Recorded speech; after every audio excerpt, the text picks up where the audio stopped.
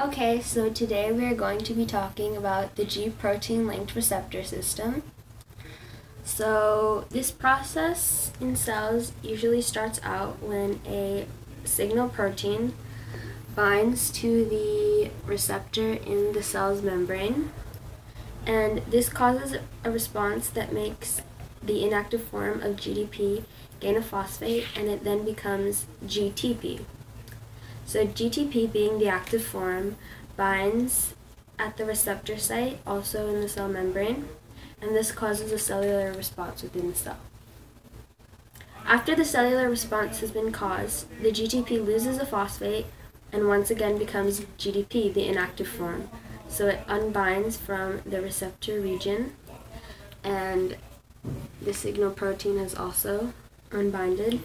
So this process can start all over again once a new signal protein comes in.